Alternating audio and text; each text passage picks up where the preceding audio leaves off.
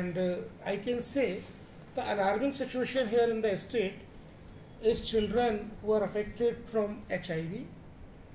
We have received the information that about 364 children are infected with HIV positive.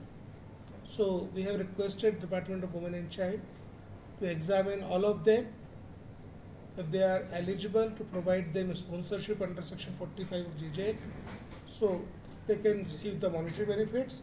We have also requested them that the state is having 8,000 adult people with HIV positive.